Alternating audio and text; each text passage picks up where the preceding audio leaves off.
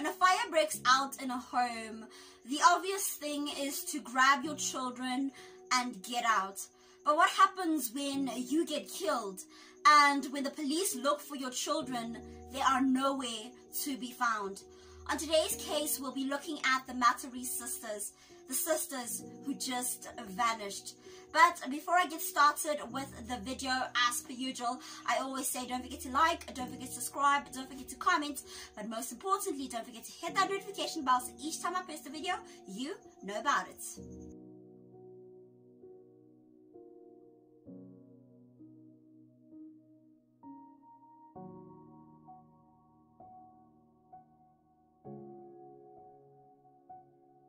In 1977, Ivy lived in Compton, California.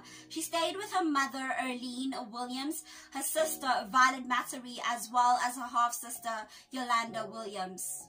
On July 20th, 1977, a boy named Sir Christopher Marshall spent the night at the Matory and Williams home. He also vanished. At 4:30 a.m., the house caught fire and burned to the ground.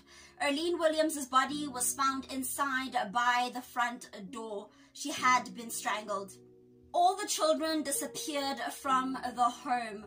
A trail of blood was seen from the home leading up to the alley where it stopped.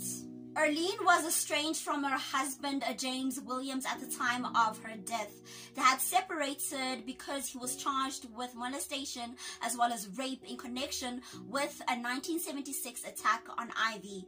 James Williams was questioned and released the day after the fire. He was then arrested when it was found that the autopsy results showed that Earlene Williams was a homicide victim.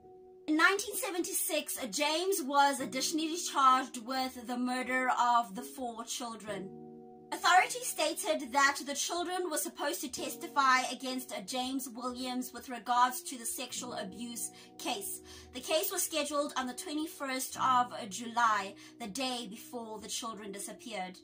James Williams was tried twice, and in both instances the jury reached a deadlock. But when he was supposed to be tried the 3rd time in 1979 for the murders of 5 people, his case was dismissed. He's now deceased. In 2014, the skeletal remains of Ivy were found in Corona, California, just an hour's drive east of Compton. The other children have never been found.